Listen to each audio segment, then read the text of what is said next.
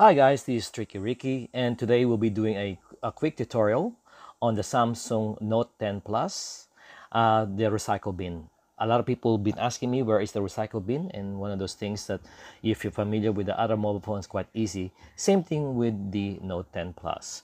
Okay, all you have to do is go to gallery, and if you have deleted any items already on your Note 10 Plus, all you have to do is see the three dots there where your albums are. Press that three buttons.